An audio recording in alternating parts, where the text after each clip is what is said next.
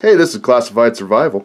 Wanted to make a real quick video on just exactly how to set your Baofeng radio up to talk to a local repeater. A lot of the videos I've seen online are a bit long-winded, so I wanted to make a real quick just how to do it. You will buy your Baofeng online. It's probably going to be $20 to $35.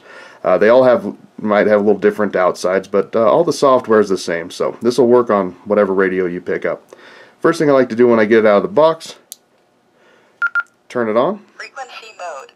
Hit menu, and go down to menu 40, which is the reset. And we just want to wipe the memory here. So hit menu a couple of times until it says please wait.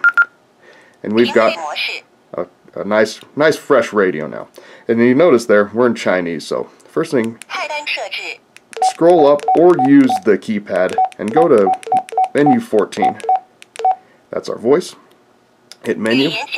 We can select Chinese, English, or turn it off. But we'll go English. Confirm. Alright, now hit exit, and we are back in our frequency mode. Now punch in the whatever your repeater is. So we want to go to 147.165. Alright, now that repeater is in there, and we are now listening to that repeater.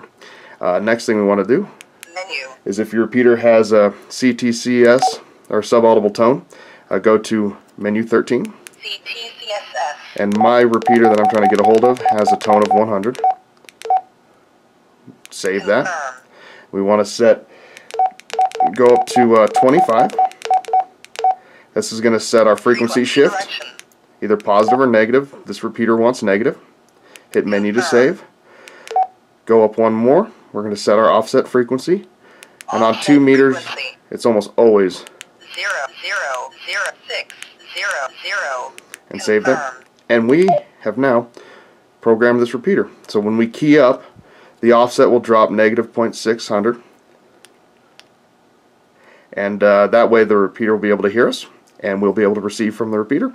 And it's all set up. If you wanted to, you could go up to memory channel, and you could set this up as channel 1 now. So now this repeater's saved in, and you're able to make contact to your local repeater. Rinse, wash, and repeat for any other repeaters you want to connect to, and you can set them up channel 1, 2, 3, 4, and 5. And stay tuned to Classified Survival, and I will be showing you how to program one of these with the cable on Windows 10. Thank you guys very much, and have a great day.